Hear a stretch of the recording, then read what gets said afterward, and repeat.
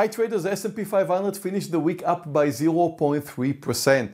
Oil prices, which fell 4.5% on Friday in light of Saudi Arabia and Russia's announcements of their intention to increase oil production, were offset by the good news of the return of the option of the North Korea meeting. The trading week will begin on Tuesday and will be affected mainly by two factors. The GDP announcement published on Tuesday, which is expected to show an annual growth of 2.3%, and on Friday, June 1st, the employment data, which is expected to show that 190,000 new jobs were added in May. Let's have a technical view of the market.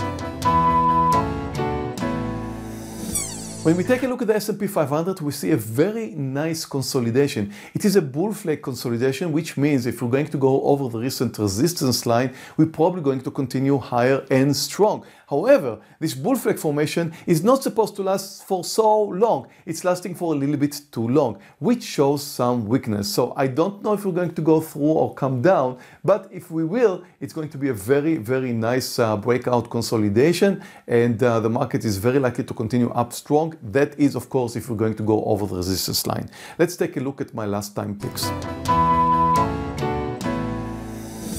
My first pick was Microsoft. Microsoft fails. It looks like it's coming back to the highs. However, it came down a little bit more than 3%, which took me out of the game. My second pick last time was BBY, and BBY was a loser. BBY triggered, however, came down very strong. And again, I never lose more than 3%, so BBY is out of the game. Let's have two picks for this week. My first pick for the week is Zen. Zen long over $57.31.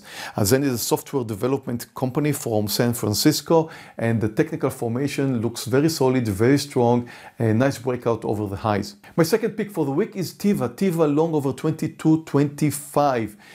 Teva came down very strongly. If you take a look at the weekly, you'll see that the daily looks very solid. Teva is a medicine pharmaceutical company from Israel. It looks great, and again, the daily looks fine, but take a look at the weekly. I believe there's room for some more upside move in Teva. I wish you a great trading week, and I'll see you next week.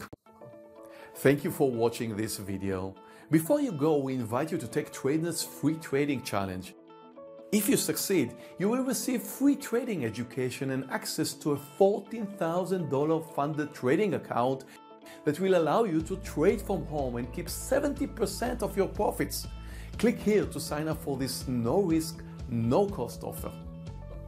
If you like this video, please subscribe to our YouTube channel where you can view many more stock trading videos. Questions or comments, please submit them below.